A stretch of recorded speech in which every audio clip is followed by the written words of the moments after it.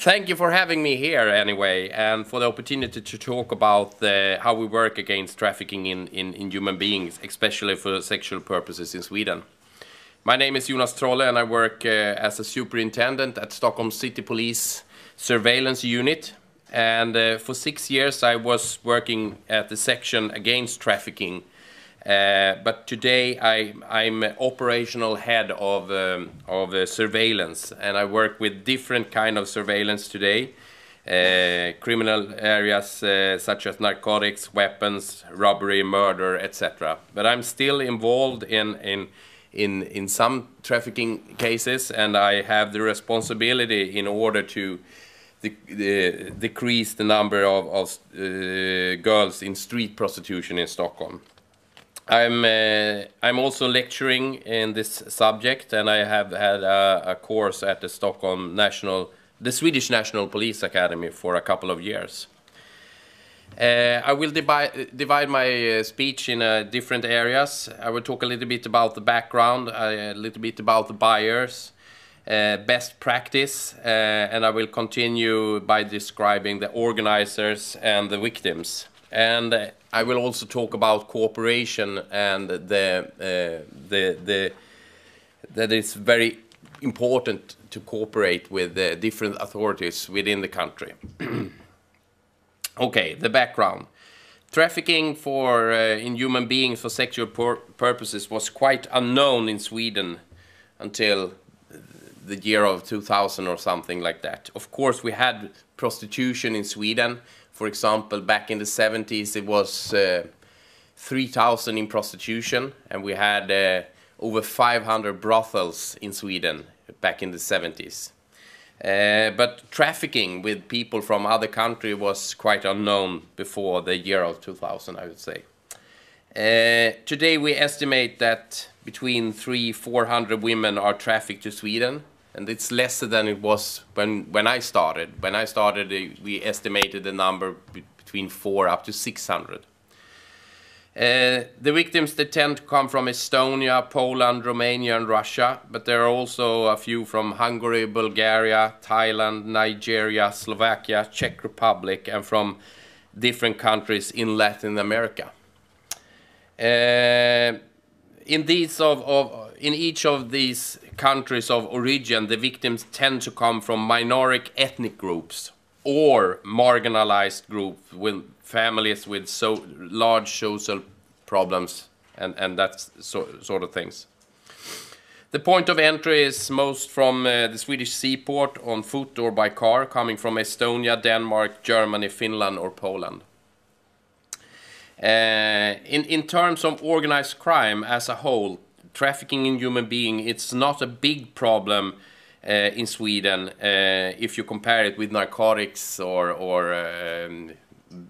other organized crime activities. But I'm sure that the problem would have been much bigger if we hadn't developed this approach to fighting the problem in time, because we started in time, I will say.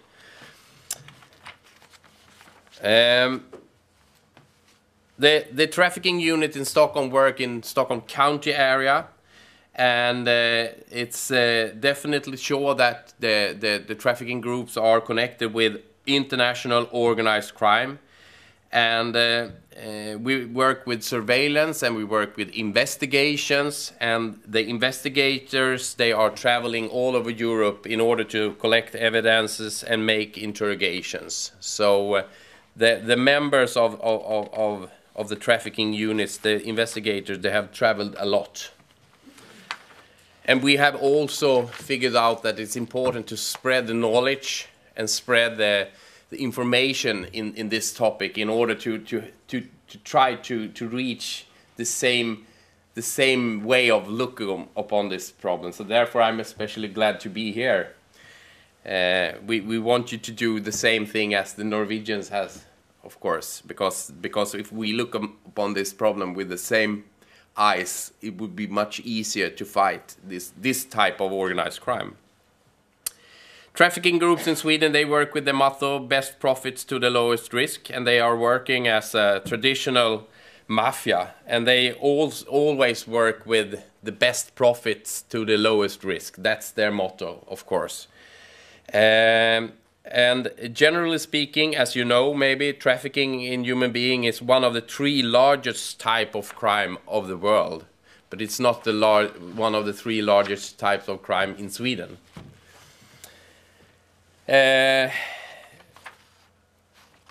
Of course, we try to work.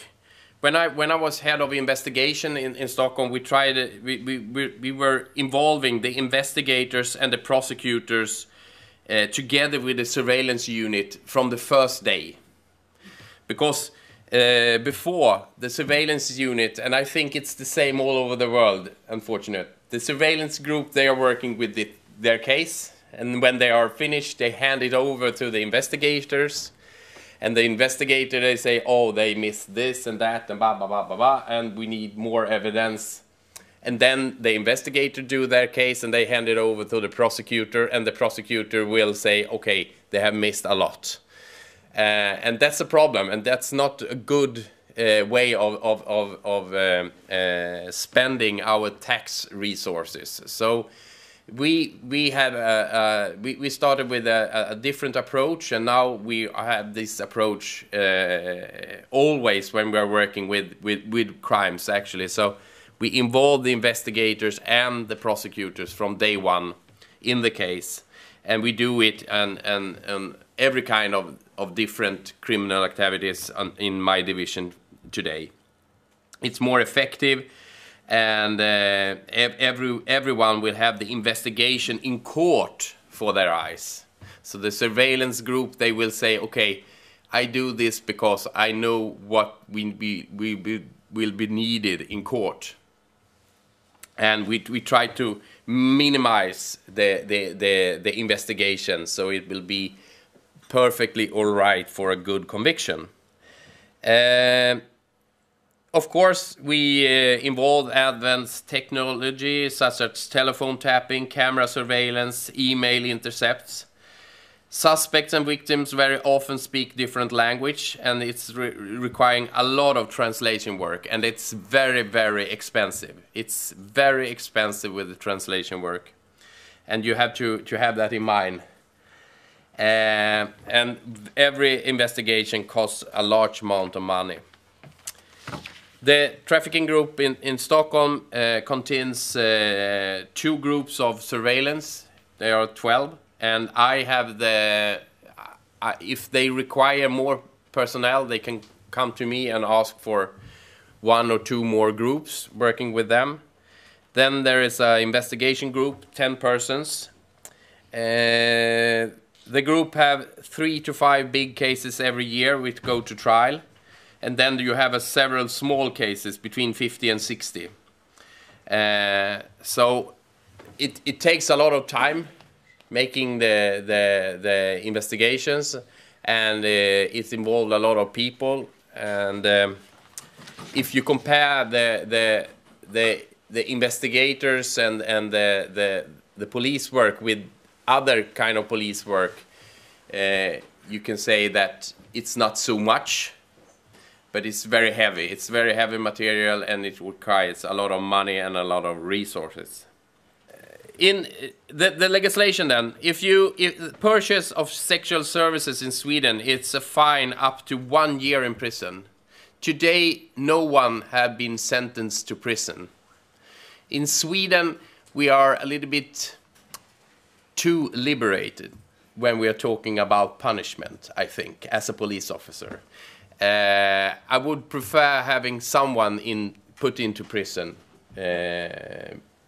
by today, but unfortunately, there have just been fines. Controlling and serious controlling, procuring, you know the word, pimping. For pimping, you can have up to 4 years, and serious pimping 2 up to 8 years, and trafficking in human beings 2 up to 10 years. And from my point of view and from my experience, I don't think there's a difference between trafficking, prostitution, and I don't think there's nothing such voluntary prostitution. I will say that everyone in prostitution are forced.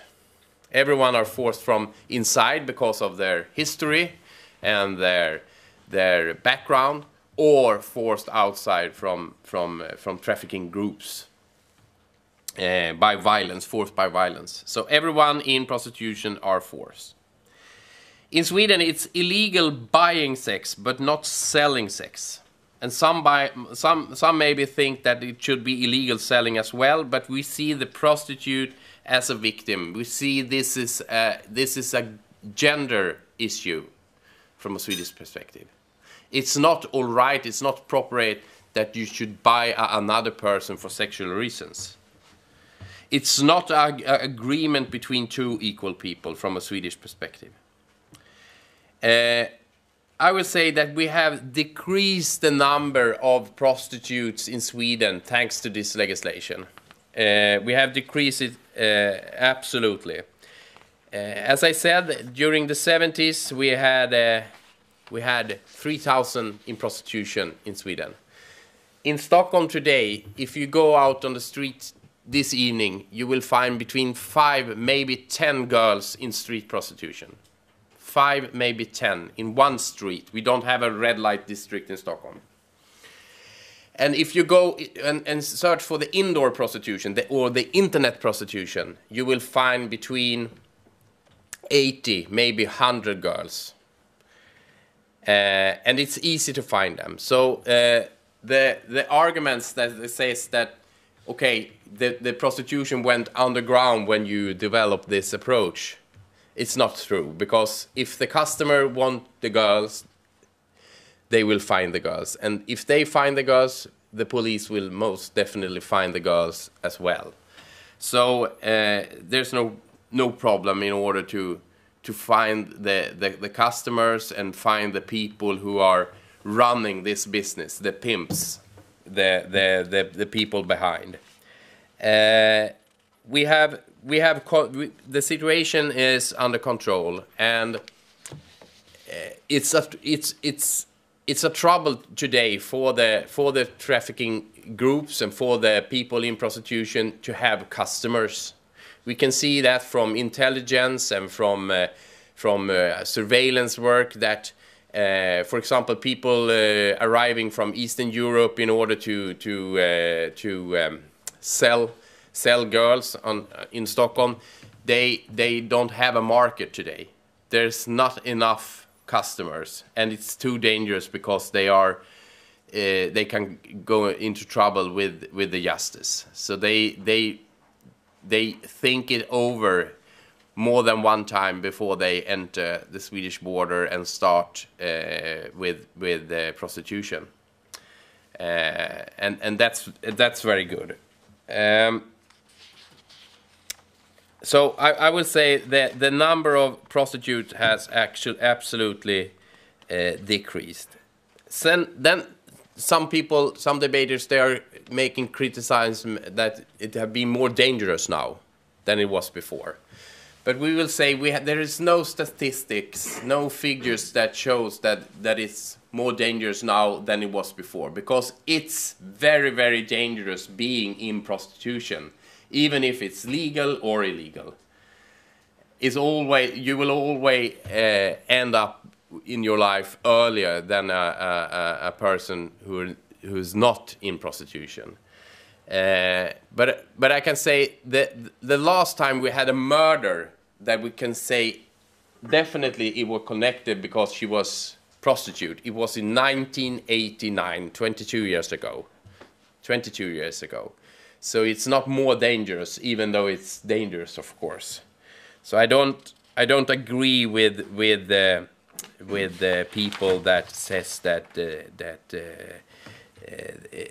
it have been more dangerous or in prostitution.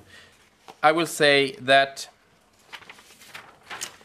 it is possible to fight against trafficking in human beings, and you should start with the buyers, because with no buyers, with no customers, there will be no people serving them with girls.